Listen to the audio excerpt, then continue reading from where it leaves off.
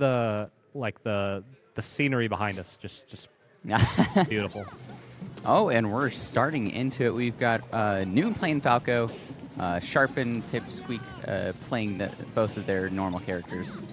And now I am doubting myself from what I said earlier. Maybe it was Noon on the Falco the entire time, and I just forgot. No, that's but it's fine, because Monkey is memorable.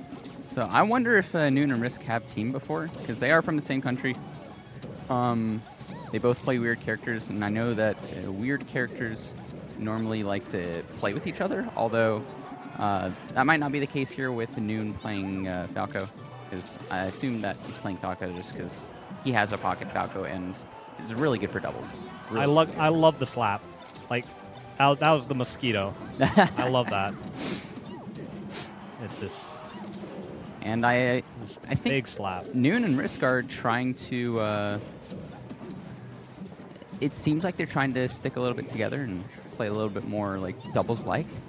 Right now, I haven't seen too much teamwork necessarily from Sharp and Pipsqueak, although they're both just really good players, so maybe they don't necessarily need it.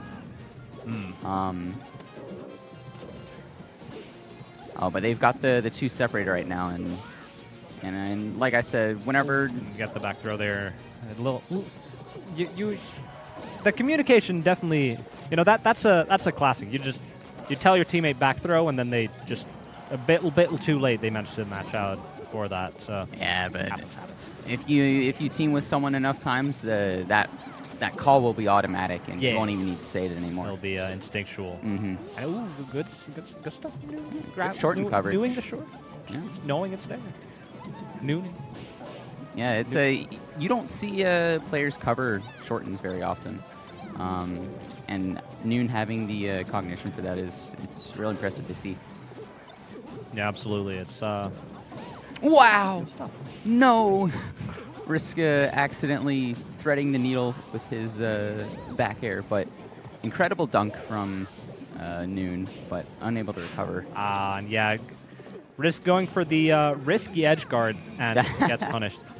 Yeah, it's if you go up against Peach there and try to wait, yeah, no, that'll happen. Maybe trying to edge cancel. We'll just go with that. You know, that could have been really cool with like an edge cancel, funny turnaround kind of back air, sort of really cool. You know, if you're in that position, it's a 2v1. You got to go for funny, cool things. Because if that worked, it would have been amazing. Yeah, it would have. You know, maybe trying to side B into the turnip that wasn't coming or something. Yeah, it happens. It happens. Truly. So I'm wondering if the game plan from Pipsqueak and Sharp is to turn it into two 1v1s. Maybe that's how they're most comfortable playing doubles, and if that's how they're getting most of their wins, then I mean that makes sense to sort of do that. But yeah.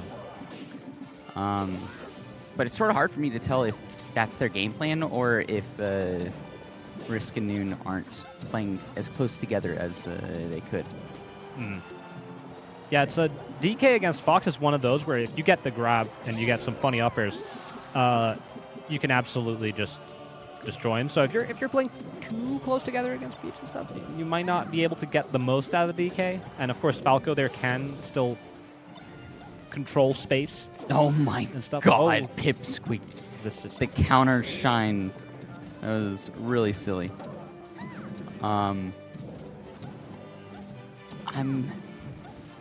Yeah, so they don't want to play like super close, but they're very far away from each other right now. Which is like the main thing I'm noticing. And they're not really sort of hitting each other or like their opponents back to each other for combos and stuff. Yeah, that's so unfortunate for Risc. You gotta hit that edge guard against a Fox, and it's just like if you don't, it's rough.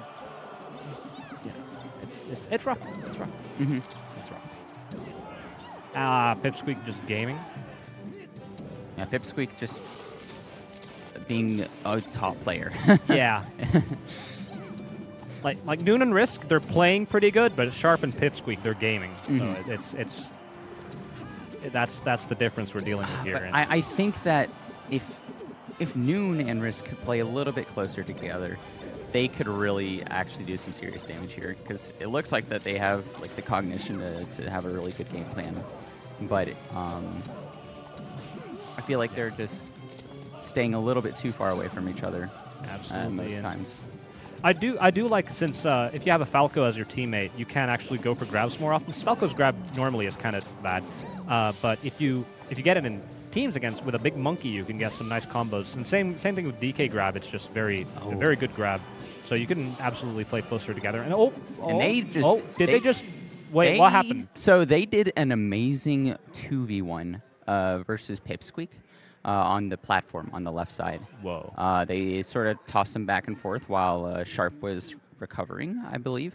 And then once he was out of the way, they were able to 2v1 Sharp fairly convincingly. And I love the taunt. It was from great. Noon there.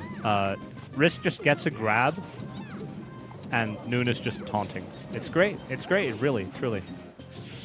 Ooh, okay. I'm liking this distance where they are from each other right now. This seems really good for Green Team. I like. Wait. They're like playing actually better, like just straight up. Yeah. This is great. This is great. This is great. I think they're figuring out what they need to do.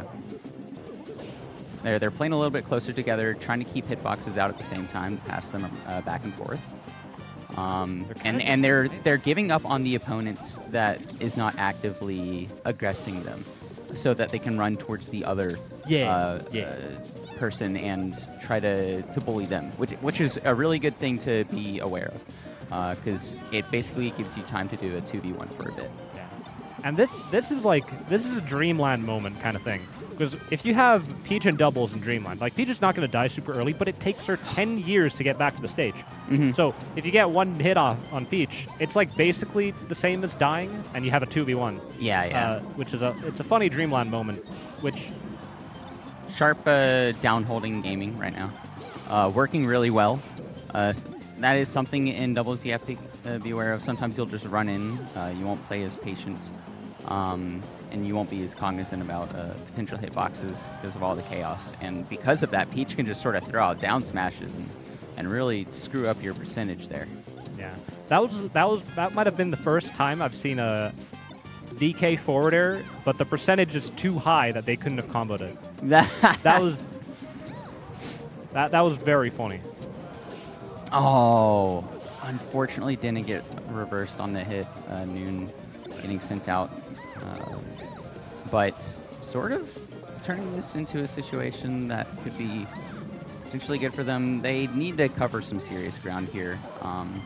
It is possible. Risc was able to distract blue team enough for Noon to recover, which is really, really good. So Noon still having the stock that he's got is good. Pipsqueak trying to shield poke with the drill, and it worked. DK does not have a good shield, unfortunately. And they're going to need to pull out for a miracle here. Yeah. Yeah, as much as blue team's playing just absolutely great right now, I love the vibes from the Netherlands here. It's just they are having so much fun. I really liked the start of this game and the end of last game. Yeah. They started to figure out what they needed to do, and seeing that come up was really satisfying, even though it's now 2v1 or 2-1. I think that after those moments, they can sort of pull together something that's going to be able to let them take this set. It'll be hard, but I think they seriously have what it takes. Yeah, they absolutely do. They have some really good just like bursts of energy and just cool moments.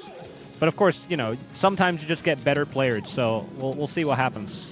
But I do love the vibes that's coming out from the Netherlands here. Mm-hmm. It's great. Oh, Pipsqueak and Sharp is doing some really great team comboing there. Looking less like 2 1v1s and like a team set there. And that's the kind of gameplay I want to see. Lots of down smashes coming from Sharp, but they're working. A lot of times you'll see people holding down in teams because they want to act out this stuff as fast as possible. And because of that, it's they'll get hard punished on down smash.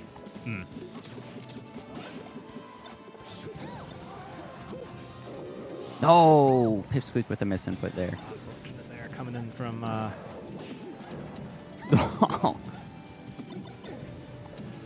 the beach is just... Yeah, they need... They're kind of struggling, Team Netherlands kind of struggling getting those combos off. I see a lot of the time, like, Risc gets a nice grab, but then, you know, gets lasered by Noon accidentally, or there's just Peach hitbox. The stuff almost is going, but then it's not. And I'm not too sure about the FD pick. yeah, FD might have messed with that. It seems a little bit hard to not use platforms as his team. Oh, no. Yeah, they might have been a little worried about the Peach down smashes on the platforms. They really did do a lot of damage in that Dreamland game, but maybe FD... They're still getting hit by the down Yeah. smashes, though, so that wasn't the issue. All right, we got a save here from Risc. Sharp is trying to cover between them, but Risc doing some work here. And that's another situation I was talking about that's not as safe in doubles, is grabbing and throwing, because you have the other opponent to worry about. And no. Aw, tries to go for the save with the up B, but a little too late on the reactions, and that is going to be the set for Sharp and Pipsqueak. Wow. Just better playered. Yeah. Better playered? They better player, but I will say that last game we saw some really good teamwork from Sharp and Pipsqueak. True, true. They did have some cool team combos at the start there, and then kind of took it from there.